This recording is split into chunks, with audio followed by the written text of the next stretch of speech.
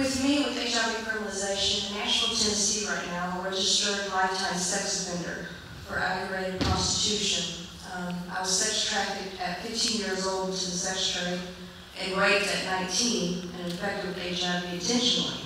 I feel like I'm suffocating, this pressure. I feel I'm not a danger to children, but I'm treated as if I'm that molester.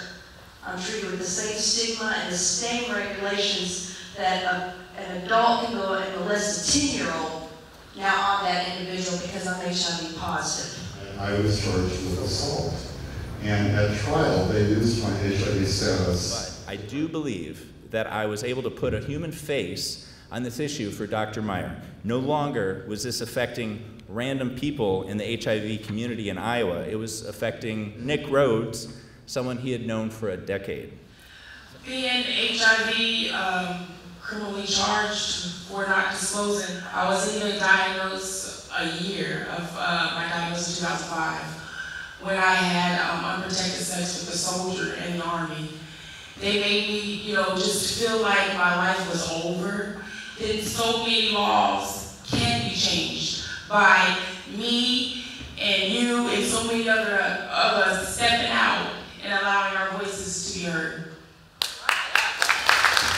I understand that it is a lot to share with them, and I know they think that I feel bad or for sharing it with them, but it is me, it's a part of me, it's a part of my life, and so I can't really say that I'm HIV positive without explaining to them that, oh, by the way, I have been prosecuted and convicted of this, and this is what has come to my life.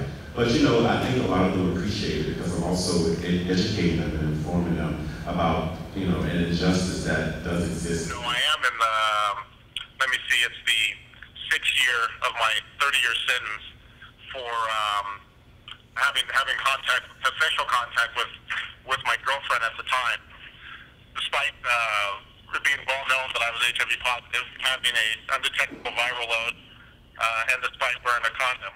Sometimes it's been a struggle. It wasn't a very congenial jury as far as he went. So the jury found him guilty, and it was a 25-year offense, and he was also considered to be a sex offender. And the Iowa law, now that's changed that, will make every difference, I think, in the fact that he may be out by Christmas. I had to really rely on my faith, and it made me stronger, and to realize that just because I was charged and convicted, I had to remember that it wasn't the end of my life.